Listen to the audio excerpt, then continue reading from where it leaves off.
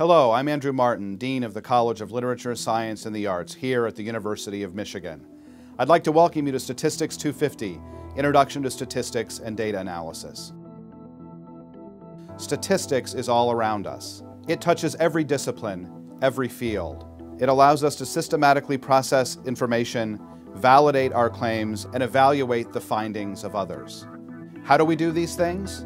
It's a combination of theory and application. In this course, you'll be focusing on the application side. You will acquire knowledge and skills for addressing various research questions using data.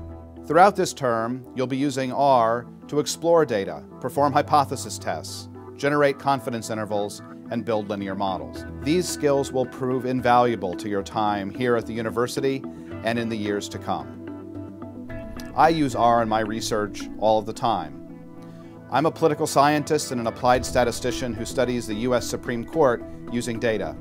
Today, I use R to tabulate data about the U.S. Supreme Court and to estimate a model which allows me to determine the ideology of Supreme Court justices. I've used R for over 25 years in my scholarship, and I found it to be a very powerful and intuitive statistical programming language. In order to start on your data analysis journey, you'll need to have access to the R software.